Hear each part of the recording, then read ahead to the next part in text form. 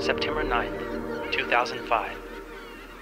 The storm pushed the Providence onto the reefs in the north of the island, and it took but several minutes to sink 20 meters to the bottom. I injured my leg in the wreck, and I only just managed to crawl to the edge of the forest.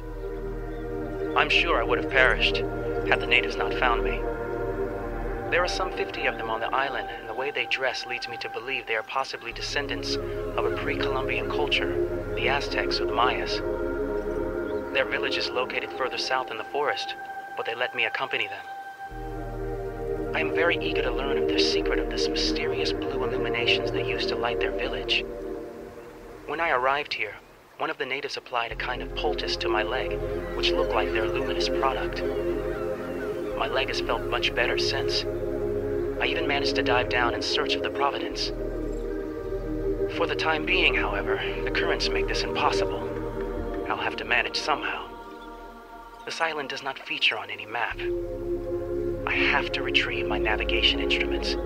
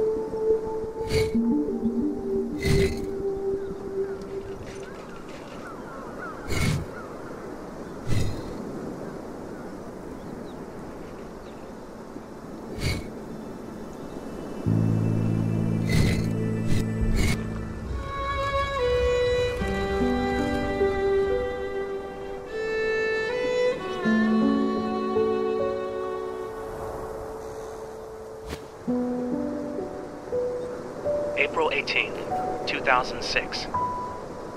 How fantastic.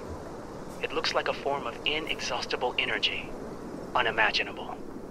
Not even in my wildest dreams. Even the natives don't realize the miracle in their midst. The light is actually a strange, thick, luminescent liquid which flows from a source at the top of the mountain and is channeled to the village via a network of bamboo ducts. To the touch, it is slightly warm. I have never seen the like. They call it Tau. Tau energy. Sounds magical, doesn't it? I finally reached the Providence, and with the equivalent of a rice bowl of this energy, I managed to spark its engine back to life. I'll be back home in several weeks. A rich man.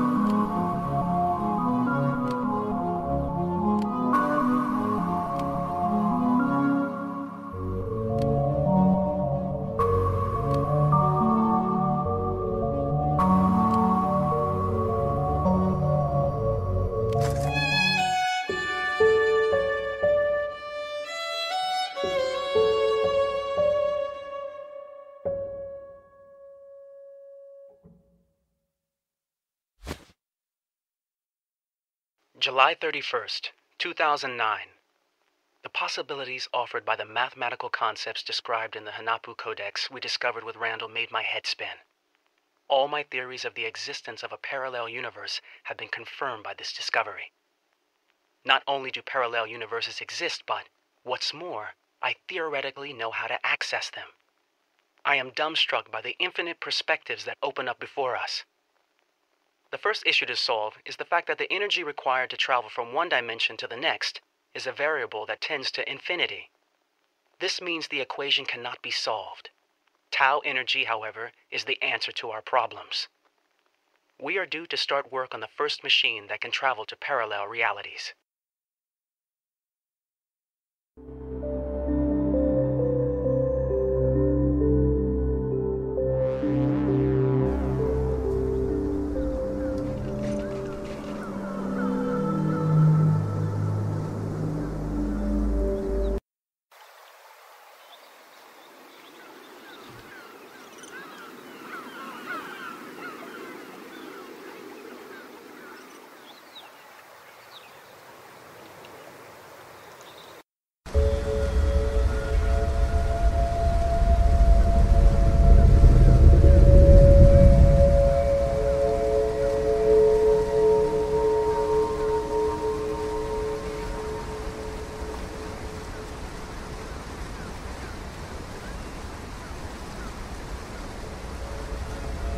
Memo 00289, August 9th, 2010. Good Lord, we're here to study Tau energy, not build some machine for traveling to parallel worlds. This project has started to become a real obsession for Professor F, and I'm afraid heads will roll when Hexacorp discovers where their money has gone. The sooner they find out that my team and I are in no way connected to this madness, the better it'll be for all of us. Aaron Velasquez, Research Assistant.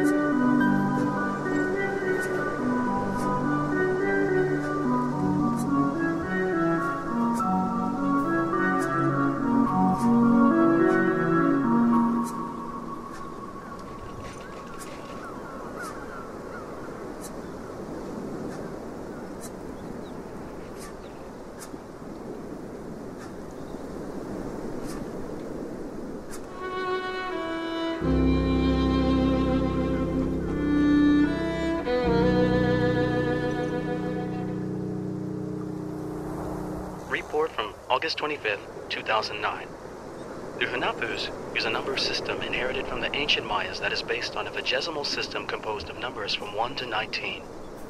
Each figure is written with a combination of dots and lines. One dot represents a unit, and a line equals 5 units. To represent numbers above 19, the Mayas added another figure above the first. Ross Randall, ethnologist.